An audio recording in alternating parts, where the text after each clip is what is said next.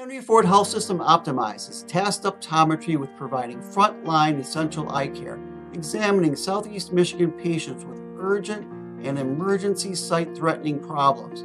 This protocol was developed with a goal to decrease community spread of COVID-19 via ER visits by non-infected patients, to conserve much-needed human and material resources for COVID-19 patients visiting Southeastern Michigan ERs.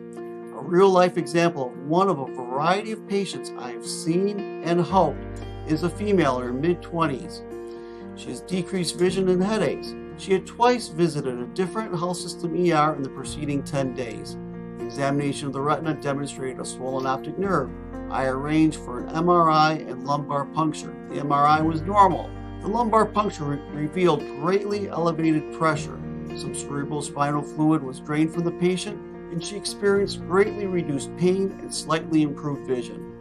If this patient had started off first with an optometrist providing essential, urgent, and emergency care, she would have avoided possible contact with COVID-19 patients by not making 2 visits to the other healthcare system's ER, resulting in conserving of human and material resources for COVID-19 patients in that ER, save costs to herself and the overall healthcare system.